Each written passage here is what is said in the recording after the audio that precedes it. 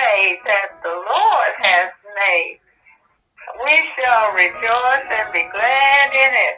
Hallelujah, hallelujah. To God be the glory for all the good things he's done in our lives. Hallelujah, praise the Lord.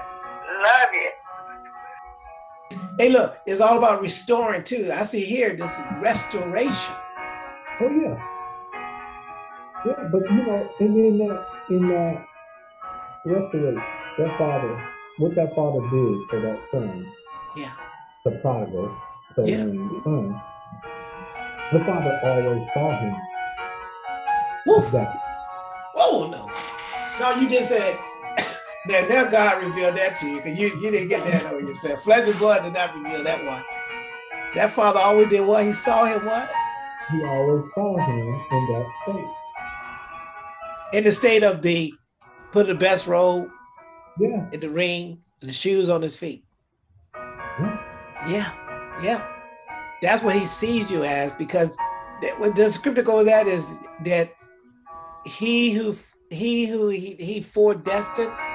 predestined you to conform to the image of his son. Or he who has done a good work shall fulfill it until the end. I can't. I know you're talking about the James though. Yeah. I can't quote it as such. Yes, sir. Yes, sir. But it does come to mind. Well, the other thing come to mind is about the potter, right? He's the potter. Yeah. You the clay. He already get, you know, that it first looked like a lump of just mud and stuff, right? But he molds that to the image that he wants it to be. And like you said, is for people listening, what he's talking about was the 22, and the father said to his servant, despite what the boy said, the boy already acknowledging his shortfalls that was not required by the father, did it? The father didn't ask all that, did he? That boy volunteered that information. The father said that it's almost like it was like, whatever. Go get me a robe, get me a ring, get me some shoes. And I'm pretty sure he meant clean this boy up before you put the clean robe on and put the shoes. You know what I mean? There was some implied things. Clean him up. That's what the word does too, right? It cleans us. Oh, those words did that for him. Yeah. The word was spoken and it was done. Woo, brother, man, you. I think we'll bless somebody with that. That was a blessing to me. I don't know about you. We ain't never take this and dissect it like, you know, like this. Every time I get this word, this is a living document. The Holy Spirit really reveals deeper revelation. Yeah. Every time I read it. And him from just taking the time to read this word for what it is. And yes, to sir. have a foundation of knowledge, of wisdom being transferred. Yes, sir. Your mind cannot be renewed unless you have an understanding to grasp the wisdom that is being transferred from these words. Yes, sir. That is blessing. This plenty of times I've read this story and it was a story. To be honest with you, it was a story. Yeah. And no fruit came out of it, no edification, no understanding, other than the story. Yes, sir. This dude messed up and came home and his father was nice enough to just hook him up and his brother was mad. Yeah. That's basically, you know what I was getting out of there. You know, but the more you get into this and the closer your relationship is with God, then the more you tend to know what he's truly saying. What he's saying. Because you remember he said these are all heavenly principles that he's trying to convey using these earthly situations. Now, so with that in mind, let's see what did next. Now let's see what we get out of the next one on this, right? Go ahead, bro. 24. For this, my son was dead. He recognized it. Alive Separate. again. Yes, sir. Yeah. He was lost and is found. Yes, sir. They began to be met. Yes, sir. Now his eldest son was in the field. Now let's stop for a second before you get that first. Let me stop for a second. Do you remember some of the other scriptures said that if one sinner repents, what happens in heaven? All the heaven rejoice. They rejoice, right? And this is what basically what this father is doing. He's doing a heavenly principle because they said that heaven rejoiced when just one sinner repentance. Yeah. And now he's trying to tell us, to me, is, hey guys, I need y'all to go do likewise. Think about it. Yeah. We too busy trying to say, oh, we through with them. We ain't got we can't use them no more. We've got even our prison system set up the same way. Is I'm gonna make it even worse, even after you do your time. There's no restoration. It's all about just continuing to beat the person down, isolate, ostracize the person, make it hard enough for the person to the point they go back and do crime again and go back to the house. Interesting. All right, now let's talk about this other piece that God does not want us to be. So obviously he don't want us to be like the younger son. Right. We in agreement on that? 25. Yeah. Now eldest son was in the field. Yes, sir. He came and drew nigh to the house. He heard music and dancing. And that's the one I was just telling you that he didn't know the background at all. Go ahead. And he called one of the servants and asked what these things meant. Yeah, I do want to throw something at you before you go. Why didn't he just go in the house? Why he had to call somebody and ask what's going on? What did that apply to you? You knew something? Something was amiss. I'm pretty sure if there was a party going on, he knew about it. Yeah, they might did some preparation for it, right? Yeah, he knew. He probably was in the midst of the planning for it and knew something. This was something that was highly ordinary. So he didn't want to jump right into it. He just didn't know what the purpose of this partying was for. You know? But of course I'm saying is why didn't he just go ahead and join?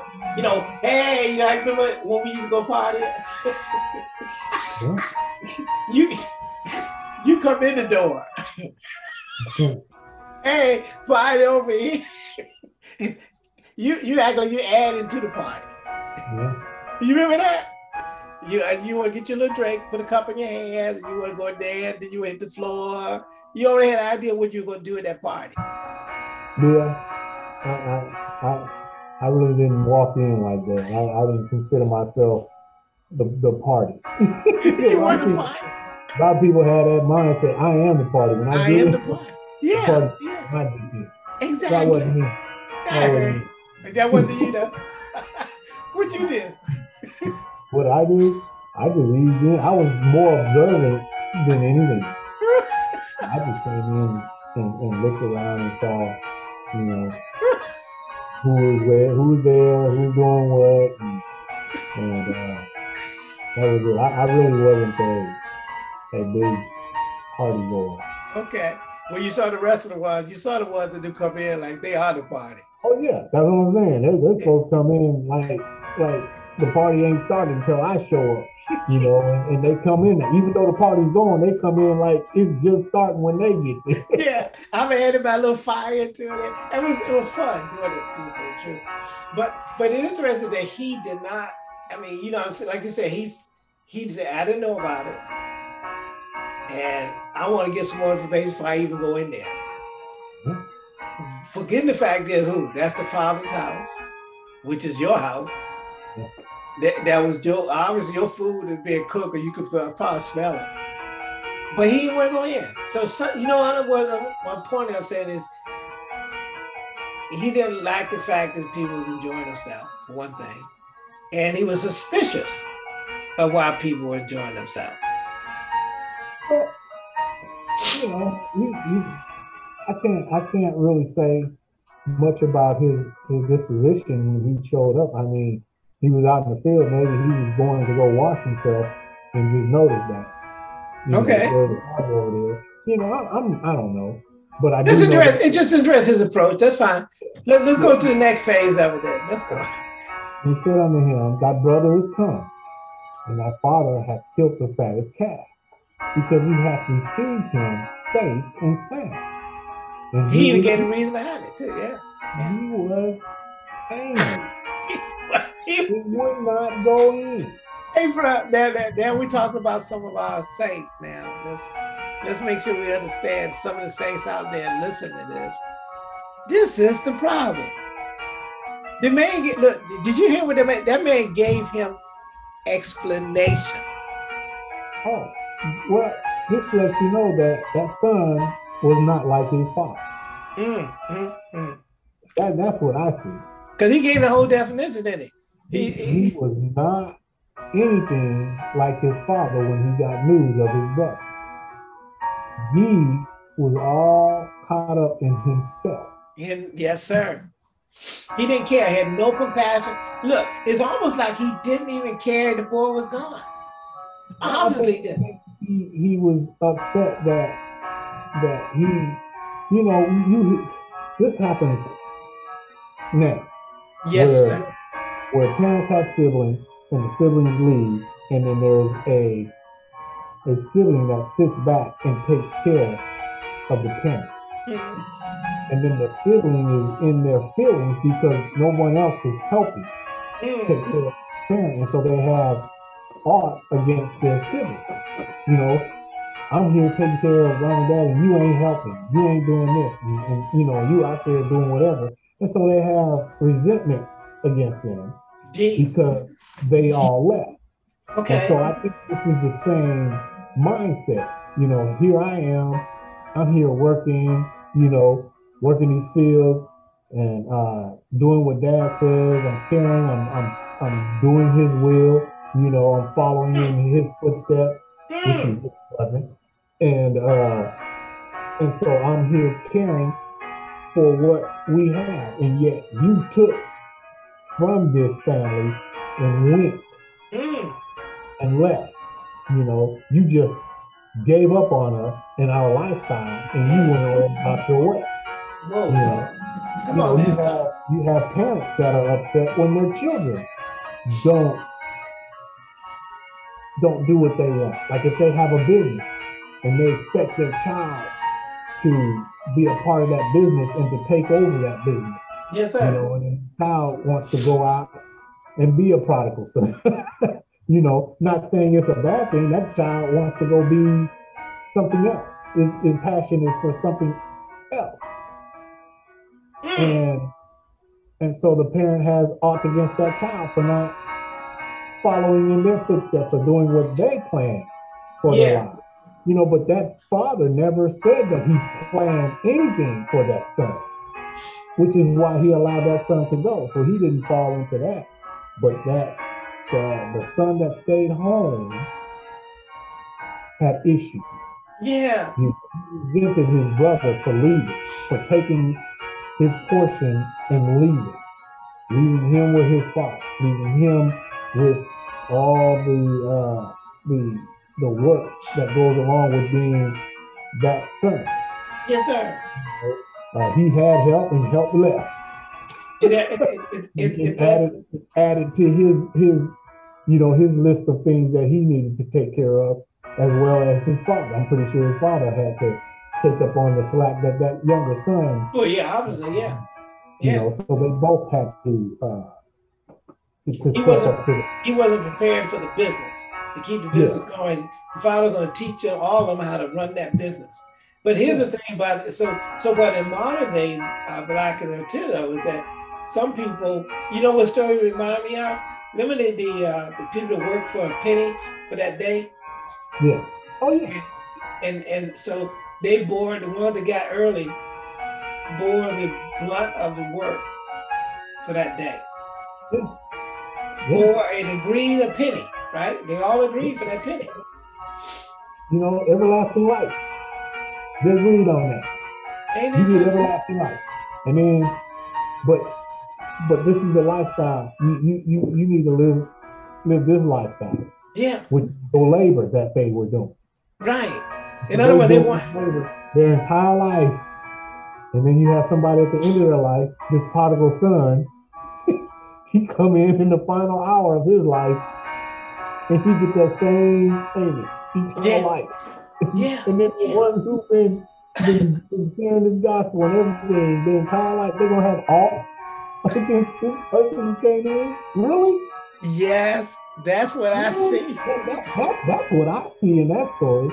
That's what I see in life too, isn't it? That's it. You know, so guys, think about what he just said. That's the issue. We're so mad, and see yours. You gave it more extent because we use that stir about the field. But I'm saying is even when we talk about the person who turned their life over to Christ, and maybe they've been in Christ for a long time, maybe not. Let's say they have, and then they have no compassion over somebody coming in who spent a lot of their life according to the world. And they despise. They be like, why are we celebrating for this sinner coming in here?